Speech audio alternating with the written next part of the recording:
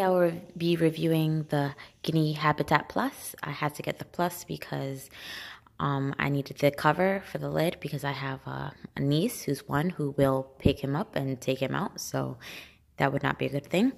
The one thing I would like to know about the packaging is I had to make sure that I clicked use an Amazon box, because if you didn't, they would have just sent you the box without any covering so your neighbors can see what you got.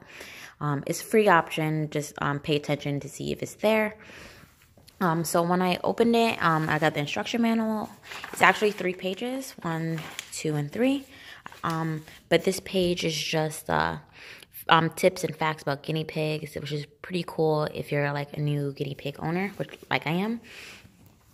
The box itself is relatively small in comparison to the cage. As you can see, the box is a little more than half of the cage. And it's a pretty big cage because guinea pigs like to move around and exercise. It's good for their exercise. And actually, it's a pretty big upgrade from his cage right now. I honestly don't regret getting it at all. So the assembly itself is honestly pretty self-explanatory. You just make sure it comes with Velcro. So you just want to make sure that one comes underneath and one goes over the top. And the liner is on the inside.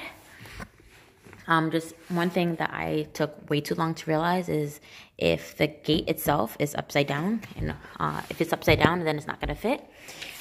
So one thing you have to just pay attention to is which direction the door is in. So make sure the door is going down and not up. This right here is the base is not hard, so if you can't really pick up the whole cage itself, like with this cage, because it's like hard plastic. This is like I don't even know the material.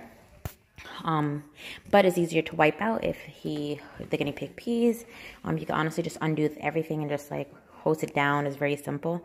The divider is not placed here. I put it there because guinea pigs tend to pee and poop, or they eat and drink.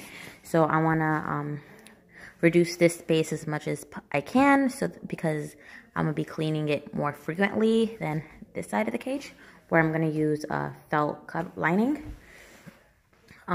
So yeah, the divider is honestly just a simple matter of picking it up and putting it down. It's very simple, honestly speaking. Yeah, and that's about it.